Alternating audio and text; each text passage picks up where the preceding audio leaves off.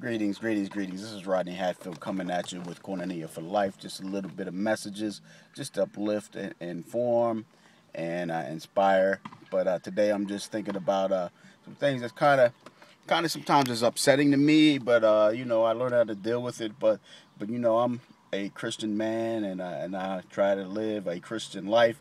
And one of the things that I keep running into are a lot of Christian people that are have very limiting beliefs, man. I mean, they just settle for living an average life and a life that's not truly what I believe is what God wants us to live. You know what I mean? We settle for living way lower than uh, what we have the ability to live, and just recently it's been kind of bothering me because I believe that we deserve better, and if we serve a big God and we talk about a big God and we sing about a big God, but I wonder why we have small dreams, small aspirations, and such little goals. And I mean, I'm guilty of it myself, and it's getting to the point where it's like I'm changing my whole mentality. I'm changing my whole outlook on what I desire. I mean, I've always wanted some big things, but I've allowed situations, circumstances, jobs and situations and finances to shrink my goals and my desires and my aspirations, and I'm just kind of tired of that. I'm no longer going to do that. I'm going to think big now. I'm going to go for the big things that I believe that my God, who is the creator of the heaven and earth, why should I be creating little small minuscule things? You know what I mean? So just in a process of redirecting my whole thought process, thinking bigger, doing bigger, and only trying to deal with those who are able to do that. You know what I mean? I want to get around some people who make more money than me, do bigger things than me, do a lot of things that I haven't done. You know what I mean? So I can kind of stretch myself, stretch my thinking, stretch my thought process.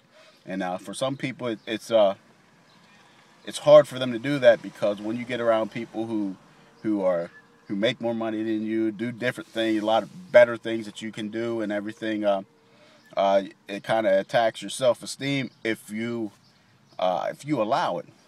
But my reason for doing these type of things is so that I will be stretched. My thought process is stretched. You know what I mean?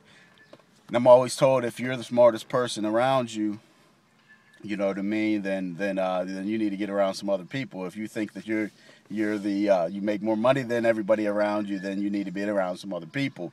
And I'm not saying that I do any of these things, but your future. The people say it's said that your future is determined by the five different people that you are around. If you look at the five people that are closest to you, and see what they do, and see what kind of money they make, and see what kind of things that they're able to do, then that's where what you'll be able to do. So I'm just looking at all those things and kind of changing those things because I believe that there's big things that God has in store for me. I got big purposes. The family, the Hatfield family, are called to do big things, and so I just need to get around people that are doing even bigger things. You know what I mean? I just don't want to be limited by my thoughts. I don't want to be limited by situations or circumstances. I don't want to be limited by the people that are around me if they don't have high aspirations and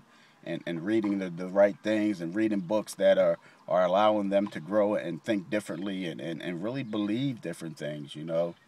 And it's been a challenge for me for a while now, but I'm just trying to make that change because I can't continue to do that because I know I'm better than this. I know I'm supposed to be bigger things. I know that there's people that I need to be able to be a blessing to, way more people that I need to be a blessing to, way more things that I'm supposed to be doing and bigger things I'm supposed to be doing. So I'm just heading towards that way and leaning towards that way, doing some things differently to kind of affect the life, the direction that I'm going. So just wanted to share that with you now. Now, if anybody else is that way, I mean, contact me because if anybody in the Johnstown area are thinking along those lines and you're looking for something or somebody that you want to get around and kind of stretch you a little bit, give me a call. You know what I mean? Uh, just catch me on this Facebook or on my blog that I'll leave the blog address in this in this in this post. So just those type of things, you know what I mean. And if you're looking for a business or a group of people that are have the same kind of focus, you know, go to my blog and click on the links on the side and at the top, and there's some videos there of some people that are really doing what I'm talking about doing. So I ask that you just go ahead and do that. You know what I mean. So I just wanted to share that. You know, so just keep in touch with me, because I'll be sharing a number of things through Koinonia for Life. That is fellowship for life, and that's my goal for this business, is to give me the freedom, Lord, freedom that I'll be able to just fellowship more than I work, but make the amount of money that I need to be able to be free to do that. But anyway, wanted to share that with you. Catch you on the next post. I hope that your day is going great, because I'm going to make sure my day goes great every day. Thank you.